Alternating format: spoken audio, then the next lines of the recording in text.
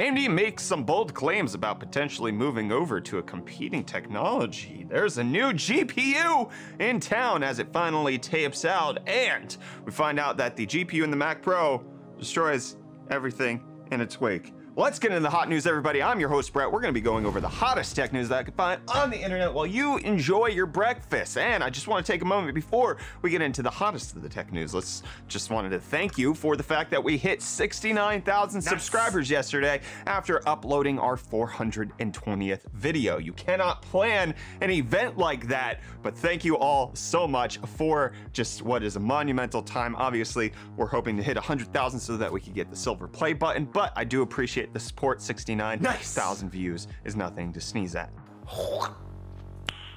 Nice. But let's talk about some bold claims being made by AMD's CFO when he was on stage talking to the Deutsche Telekom conference about how they might consider just transitioning away from x86 if that's what business requirements end up becoming, with a transition to ARM being something that they would consider. And that's an area for their focus on investment for them, saying that we know compute really well, even ARM, as you referenced. We have a very good relationship with ARM.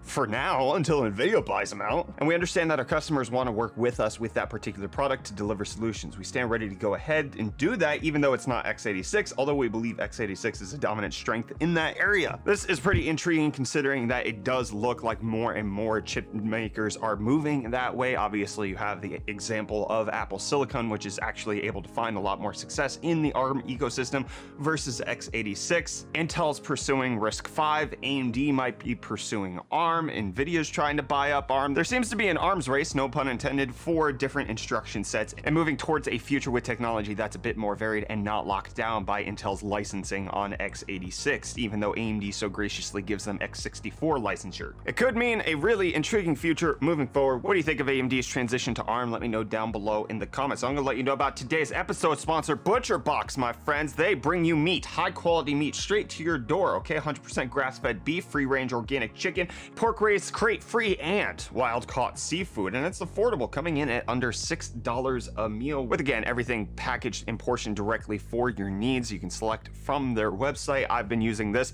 for months now, probably a year, over a year at this point. I don't even remember when we started. What year is it? I don't even know. But ButcherBox is now having a promotion. When you click our link that's in the video description, you can sign up and you'll get free ground beef for life. 2 pounds of ground beef in every ButcherBox that you get for the lifetime of your membership, as long as you don't cancel and re-sign up or anything like that. We've been using it for a long time. I'd highly suggest that you check it out in case you're interested in, number one, not shopping as much at the grocery store, or number two, getting higher quality meat for lower price. You can check it out at the link in the video description. And it looks like we're going to be checking out new GPUs that are hopping onto the market. China's getting a brand new JM9 GPU that's been officially taped out. It originally was supposed to be taped out at the end of 2020, but we all know how 2020 went, so a few delays. But now, as of September 14th, there does appear to be a new GPU competitor entering the Chinese arena. Gonna have 2 different versions. One's gonna compete with the GTX 1050 as far as total compute performance, and then the second one's supposed to compete with the GTX 1080 with PCI Express 4.0, 16 gigs of HBM memory, and this is just based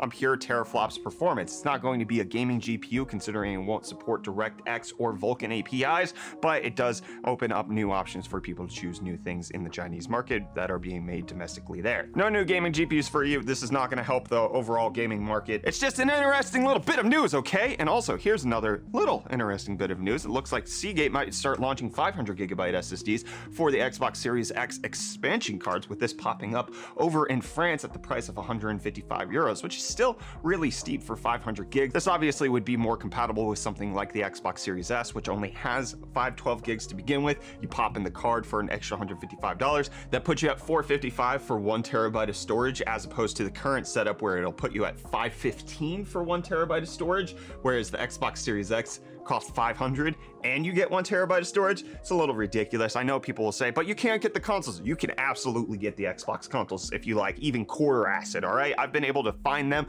on sale on like Amazon and Walmart and Best Buy multiple times. I haven't purchased them because I'm not gonna scalp them, but it's actually really simple. If you're just following the right people on Twitter, or you're following anything that tells you when stock comes in, you can get an Xbox if you really tried. The problem is nobody wants Xboxes. They want PlayStations, and Samsung's announcing plans to come out with a heatsink that's compatible compatible with the PS5 for their 980 Pro SSD later this year. Currently, the 980 Pro doesn't have a heatsink attached with it. You'd have to attach an extra one to it in case you wanted to use it on the PS5. However, in my testing, I haven't found that that's really necessary. But in case you want to watch the journey that I've had with getting SSDs to work on the PS5, you should totally go check out the latest video over on UFD Tech.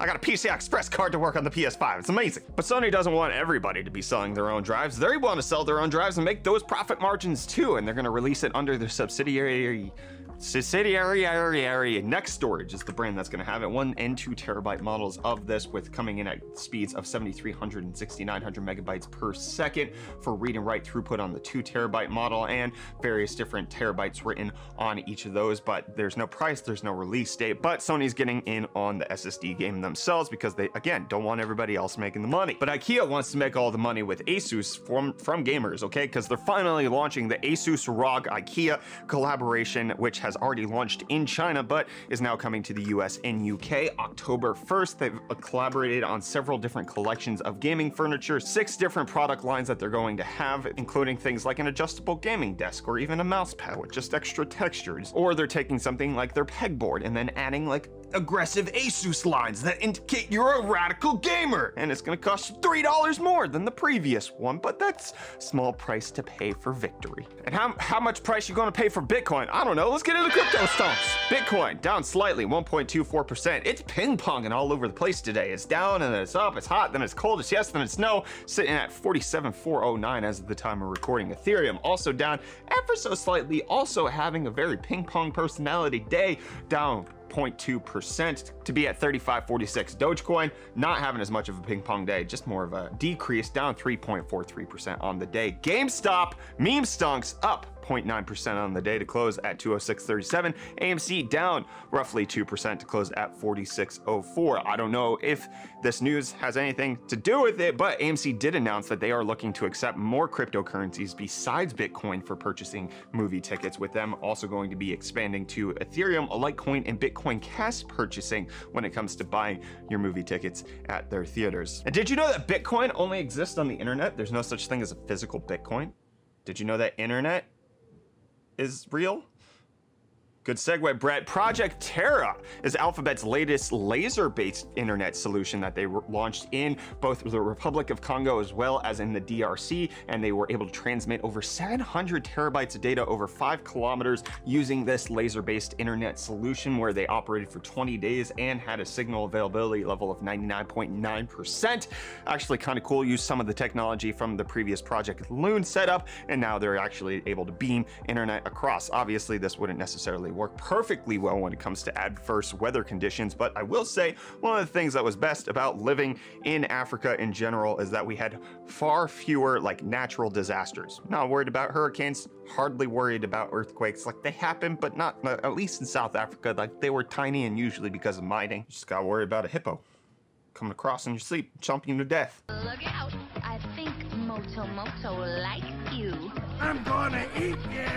But you can capture it in glorious 5.3K 60 FPS with the new GoPro Hero 10 Black. You want to get inside that hippo's mouth? This is the perfect camera to do that, my friends. GoPro announcing their latest iteration in the Hero lineup. The Hero 10 can do a lot, 4K 120, 2.7K 240, versus the GoPro Hero 9s that could only do 240 frames per second in a paltry 1080p. Absolutely disgusting. It's running on GoPro's GP2 processor, and they introduced a new thing that is the GoPro subscription, which allows you to upload your video footage to the cloud while you're like recording it, and it's $5 a month or $50 a year. But if you end up subscribing, then you get $100 off the new GoPro price, which is $499, so it knocks it down to $399, which is the same price as the current Hero 9 Black. But if you also get the subscription, you get $50 off of the Hero 9 Black. You can see here how they're doing it. So I guess they're anticipating that people are going to forget to unsubscribe over 2 years, and that's how they earn back this profit. But the Hero lineup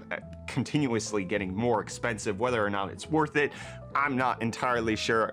What do you think of the new Hero 10 Black? I want to hear from you down below in the comments. And you're not going to hear anything from GM about the Bolt EV for a little bit, besides the fact that they're delaying its Reece startup. They had to shut it down because they were exploding, and they recalled all of them and had to stop production because batteries were catching on fire. And they were originally supposed to start shipping back out next week on September 24th, but now mid-October, they haven't really said why. Just you can't get your Bolt. But Ford's having the opposite thing with their F-150 Lightning production. They're finding that demand is outstripping what they initially invested, so they're throwing in an extra $250 million investment, an extra 450 jobs that should help them build 80,000 Lightning trucks per year, even though they have 150,000 reservations sitting right now. It's not quite the Cybertruck's 1 million reservations, but the Ford F-150 Lightning does appear to be intriguing. I do like Ford's strategy when it comes to their electric vehicles. They've kind of under-promised and over-delivered. The Mustang Mach-E does seem to be a really solid car, even if they're not making a whole heckin' lot of them, but I'm excited for it. And I'm also excited for the Lucid Air because it's the first car to have over 500 miles EPA estimated range, 520 miles, which is more than the long-range Tesla Model S that just got refreshed. However, take this with a grain of salt. That's not necessarily the exact amount of range that you're going to get on these vehicles, and you're likely not ever going to see this car because it's $170,000 to start in order to get all of that. At least for the Dream Edition, there's going to be a base edition that's going to be like $80,000, so you might see those on the road unless you live in a really fancy area. But for $170,000, personally, for me, I wouldn't want that 520 miles of range. I'd rather have the Tesla Model S Plaid 0 to 60 in roughly 2 seconds. That's kind of more what I would want, and I take 300 miles of range for that compromise. But in case you're on a Mac Pro, you don't have to compromise when it comes to graphics anymore. We reported previously that Apple and AMD had brought out a dual Navi GPU that's going to be on it. The W6800X Duo, which is a dual RDNA 2 card, has now been benchmarked, and oh boy, does it just slap the crap out of NVIDIA and AMD's previous cards, just 14% faster than the RTX A6000 in benchmarks such as Octane. You can see here that the W6800X Duo just completely annihilating the RX 6900 XT, as well as previous iterations of AMD's GPUs and things and such as DaVinci Resolve, where higher numbers are better, getting 60 FPS in the 1080p benchmark, getting 18 FPS in the 4K benchmark, but beating out again every other GPU that AMD has previously offered. Pollen 4K temporal kind of making the two Duo GPUs equivalent. And then you have the Vega 2 Duo beating it in 8K, but the new Navi 2 GPU Dual One setting up to be a great performer on the Mac Pro, as long as you have like $85,000 that you just want to throw money away on an ecosystem that Apple's going to eventually abandon because they're going to switch it over to Apple Silicon. Be my guest, you're gonna get a really fast card. And I need to go fast because it's the end of this episode of Hot News. It's roughly 5 p.m. I'm filming early because I have a whole bunch of stuff to do tonight. Anyways, you should go watch yesterday's episode of Hot News where we talked about some huge performance gains AMD has made in their driver setups. And I'll see you tomorrow for This Week in News here on Hot News. Cheerios.